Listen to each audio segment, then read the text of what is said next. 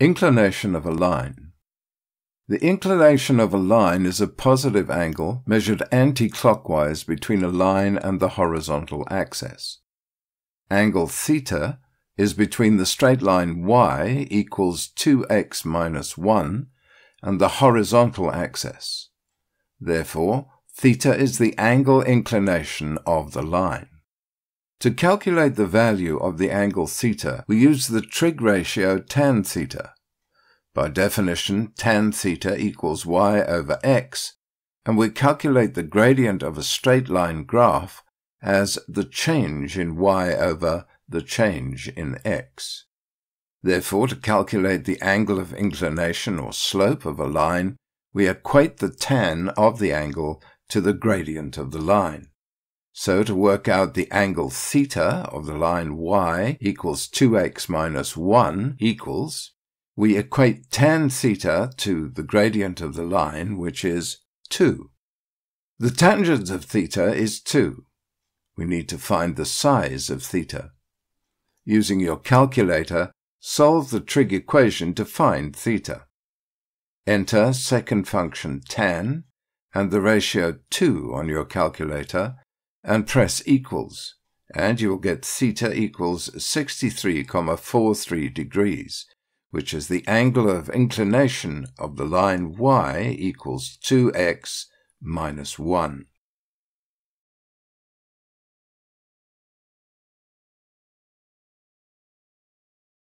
Example 1.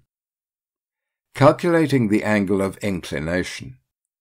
Calculate the angle the line passing through the point S minus 3 and R2 minus 2 makes with the positive axis. Start by making a rough sketch and name the angle the line makes in the direction of the positive x-axis, theta. To calculate the angle theta, we need the gradient of the line passing through the points S and R. Gradient of the line SR equals ys minus yr, all divided by xs minus xr.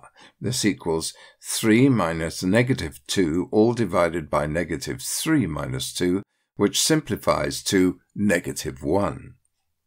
Therefore, tan theta equals the gradient m of SR equals negative 1.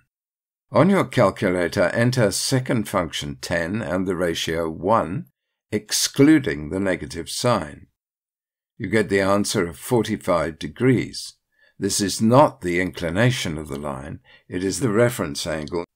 Since the tan ratio is negative, this tells us we're looking for an obtuse angle which lies in the second quadrant where tan is negative.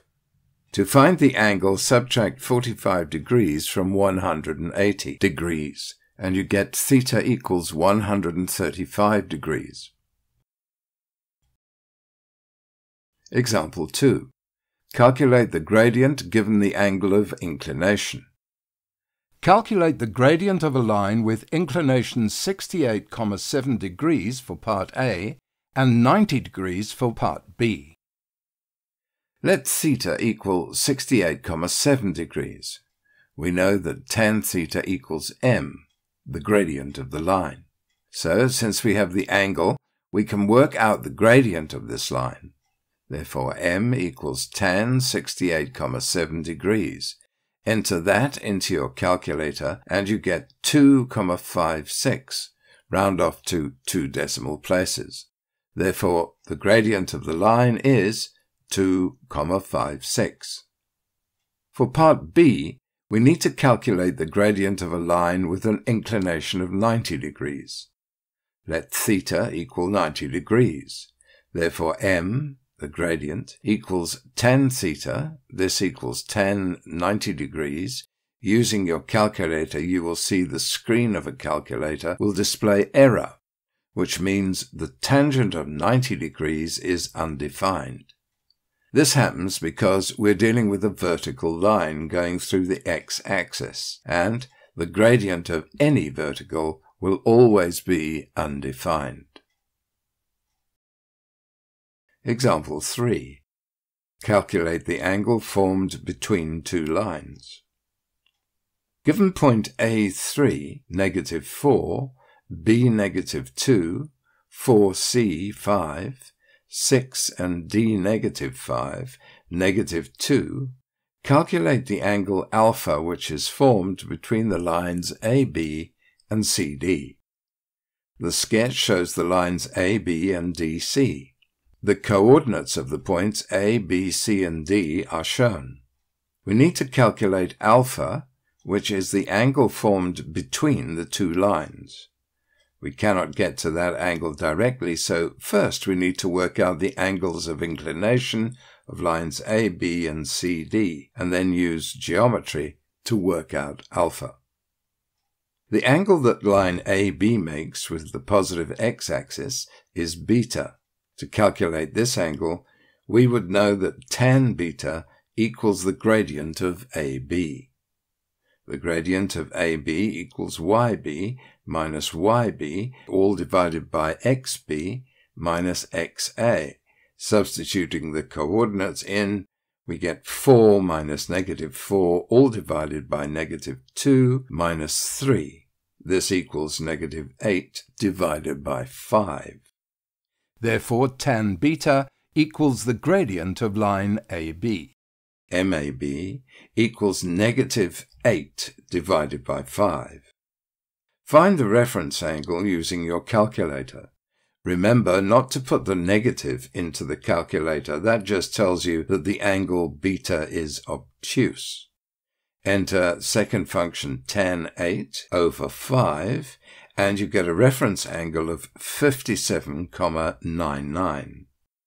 Since the gradient of line AB is negative, therefore beta equals 180 degrees minus 57,99 degrees, and this equals 122,01 degrees. Next, we need to calculate theta, the inclination of line CD. The gradient of line CD, MCD, equals YD minus YC, all divided by XD minus XC. This equals negative 2 minus 6, all divided by negative 5 minus 5.